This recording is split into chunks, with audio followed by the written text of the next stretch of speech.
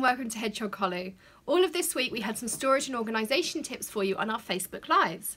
If you don't already follow us on Facebook, we're at Hedgehog Hoolw Inc, I-N-K, and we have a daily 11:30 AM Eastern Facebook Live on a variety of things from storage and organisation to stamping and different stamp tips.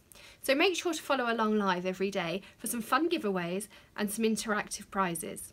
Also, I like to do a weekly roundup here on YouTube, so let's get started with this week's organisation and storage tips. So first up this week, I shared with you one of my happy drawers. Now if you just open this drawer, doesn't it look so beautiful and colourful, and you just want to dive in and have fun? These are the drawers that I showed you once before that I use to store my ribbons in, but there's so much more you can do with them. So these ones here all have my stickles in, and at some point they'll get organised into distress stickles and the ultra stickles and those sorts of things.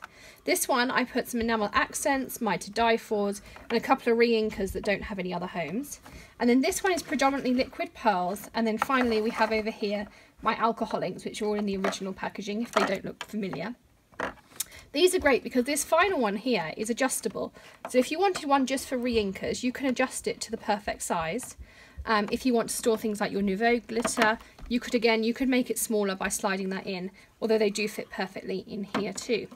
So let's move on to some other storage, and I'm going to show you my two top drawers, which are my go-to next to my desk. So during the week I showed you two uses for this awesome fridge bin that I've got from Amazon, and I'll have all of these linked up on the blog as normal. This is my adhesives drawer, so this is my top right drawer and my go-to drawer for anything. At the back there's a heat gun, my clips tape, my masking tapes that you see me use. All those kinds of things just stay in the back that aren't used quite as often. In the front here I can keep my foam pads just stacked up, including my foam strips. And then this is great. So in here fits perfectly my micropore tape and my post-it tape. And then next to those I can keep all three of my tape rollers just stacked in there. They fit perfectly. Then I've got a pre-dispenser for sellotape. And in here I keep some glue sticks, a Pritt stick, those sorts of things. And in this side I can stand up glue dots, electrical tape and glue dots out the box. My adhesive erasers stay in here, and my all over post-it notes also just stack in here really nicely. Then I also keep, you saw this little tea light holder, because quite often I take this out the drawer and put it on my workspace. And the reason for that is I have the fine tip glue pen, which will just stand up and you can pop it back into here and it stays stood up while you're working. And the same with the Tombow Mono. So while I'm working I can just keep those upside down so the glue is ready to go. Now let's move over to the left side and you can see how I used it for my other drawers. So this is the second drawer that I showed you during the week, and it again uses the same fridge bin, which I've linked up on the blog for you. And I love this. This is my top left drawer next to my desk. There are places for me to keep my archival pads. I keep a few blending tools, my die brush, and then I have these two bins in it. So this front one is a great little size. It also comes in slightly longer, and in here I can keep all my ombre pads, my StazOn and my mementos all upside down so they're nice and juicy and ready to go, and that just slides in the front here like that. And then here I have in one side of the fridge bin I keep my stamping mist, my StazOn cleaner and some alcohol blending solution, which is the best kind of cleaner to have around your craft room. It takes all sorts of things off. I have this awesome little Q-tip holder, and I use Q-tips all the time to go around the edge of my stamps. Just spray them with some stamping mist and run them around the edge. You don't get any of those nice blotchy edges. So again, I'll link this up for you. I keep my sand eraser in here. A sand eraser is great if you just get a little smudge. You can take this to your cardstock and it will take those little ink smudges away for you. And at the back there's a perfect amount of space to store all of my acrylic blocks. And in here I can fit pretty much up to this kind of size, which is an eye, because I can so if I turn it here you can see it better. So this fits up to an eye. If I had a taller drawer I could actually fit even more and bigger ones in here. And at the back I keep my really big ones, but I don't use those particularly often because I use my Misty or my Stamp Perfect. And there's also a Stamp-A-Magic tool that I keep in the back here. So that's that drawer, and let's move on to the next one. So next up, I shared with you my envelope storage. Now I've been through many solutions from tins to drawers and dividers and all sorts of things, but this one I've had for a while and it's really working for me. So this is one of the divided fridge bins, again, which I'll link up on the blog. In the front I put a mug with some of my pens. I often use a Sharpie for addresses, some coloured gel pens, a stapler, the sorts of things you use regularly. Then in here, there's a lovely little slot. They fit perfectly are some of my little card bases with matching envelopes.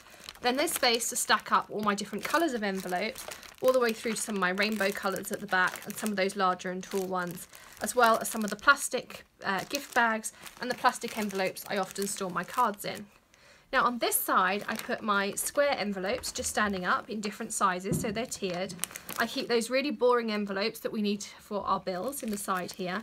And I keep a plastic folder with some of my stamps in it too, just so that I can put things straight in the mail. And I put those together with a little gold binder clip. At the back here, there's some gift bags if I want to put goodies in.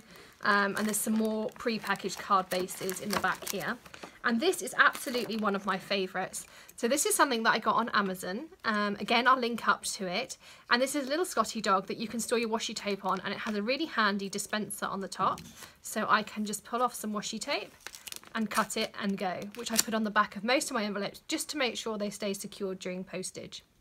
So let's move on to our final thing for this week, which was my embellishment storage. So finally this week I showed you my solution that also fits in the Alex drawers. It fits in the 3 lower deeper ones, and this was to store embellishments in. Now there's so much you can store in here depending on your requirements.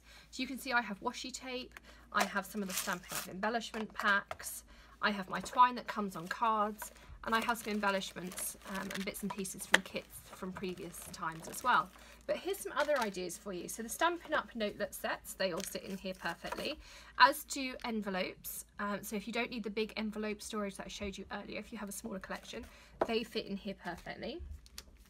Pre-cut card fronts, so if you cut the quarters or halves and pre-fold them, you can stick those in here, and you could do one for neutrals, brights, regals, and subtles. Or you can fit some of the distress packs, things like that. They all fit in here perfectly. If you want to pre-cut your watercolour cardstock on your vellum, they will fit in there.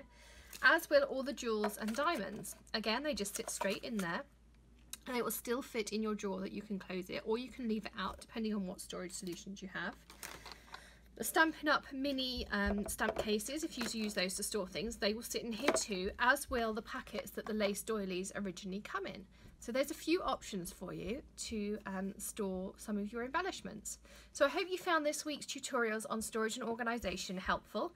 Join us again next week for our So Long to Stamping Up, the best of the current product offering and my favourite sets and tools.